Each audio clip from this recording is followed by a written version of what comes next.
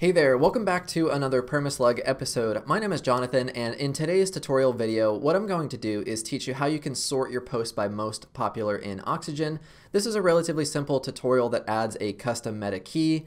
Every time a post gets viewed, that meta key field increases by 1, and then the repeater handles sorting that for you automatically.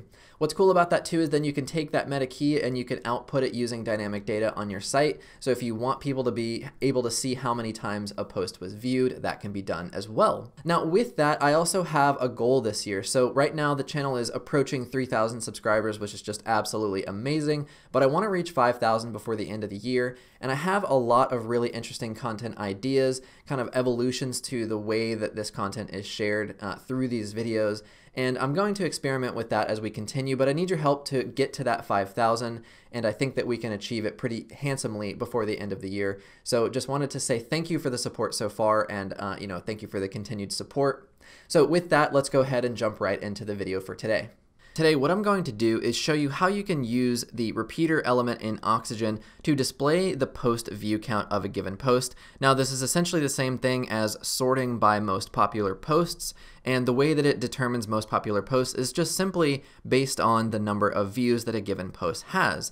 Now, this is relatively simple to set up, and the code that you need will be provided for you at the link in the description below. Now, what we're going to do to get started is go add the code snippets plugin. So this is going to be where we're going to add a couple of basically code snippets that are going to allow us to add a meta key, which is essentially just a custom field, and that will let us configure the post to be sorted by most popular.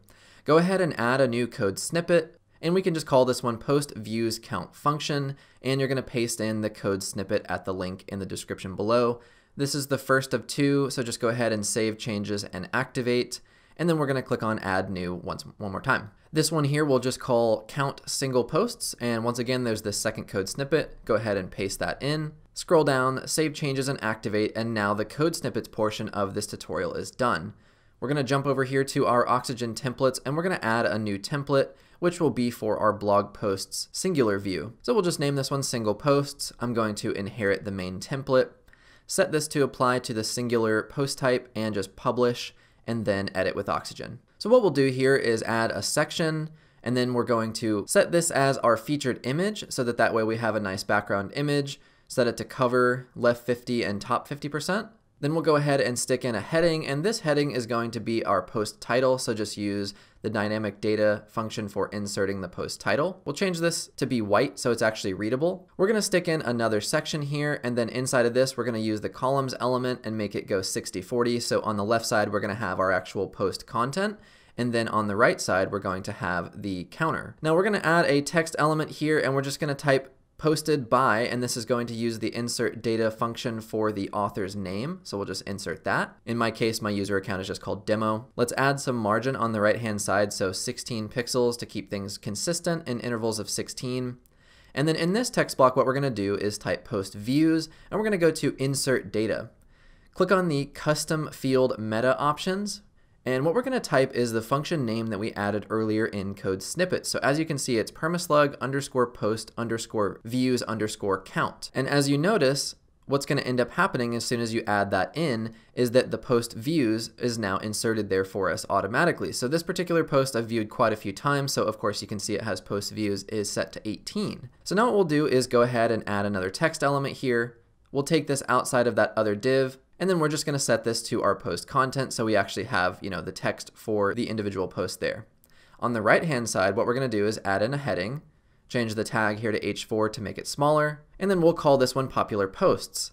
Now what we're going to do is add in 16 pixels of margin to add some padding there, and then we're going to go add in the repeater element. What we'll do is change the query to manual, and this is where we're going to add a custom query string. And what that's going to do for us is basically pull in all of our recent posts, and then it's going to use that same meta key that we added just a little bit ago to sort the posts by most popular. Now this is completely automatic, and what ends up happening is it's adding that value to the post meta table. So there's not a custom field for you in the backend to actually go manipulate that number, but what this is allowing you to do is basically automatically sort posts by which one has been viewed most often. Now, of course, as you can see in that string there, there's post type equals post, so you can change that to anything you want. It could be product, it could be your custom post type name.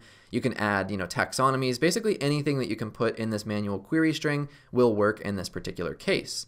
Now inside of this repeater, let's go ahead and add some content. So the first thing we're going to do is pop in a link wrapper. We're going to set this width to 100%.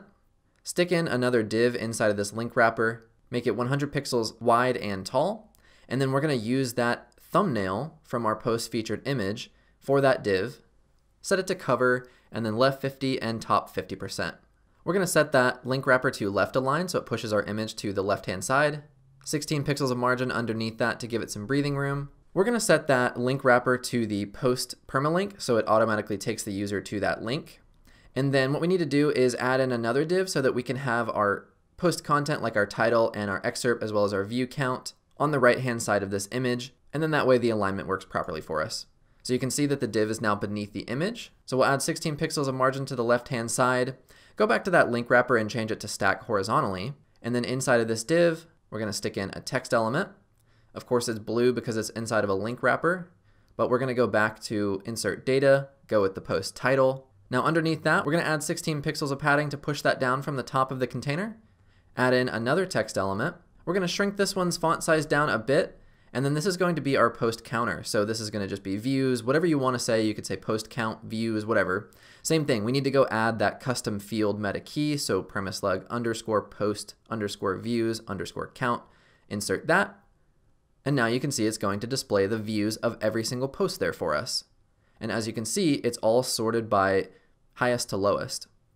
Change the alignment to left align there so it pushes everything in an even line. And then we're going to just change the text color here so it's dark and not that blue color. Just to give this a little bit of breathing space, let's add 8 pixels of margin underneath that text element there. Let's go take a look on the front end and you can see what we have now. So of course we have our post views right at the top of the single post view, and this is going to be specifically for the post that you're viewing.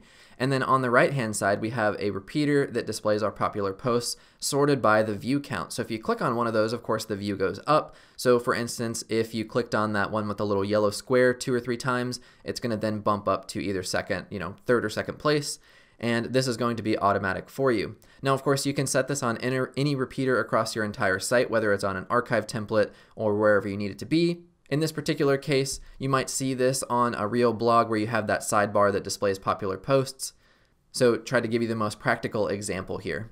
Now, of course, we switched over to another post here, and you can see this one's changed to have a post views of 9. So this is going to be automatic for you. Now, of course, you don't have to add that text field if you don't want where it displays the post views of a given post, but it is available for you.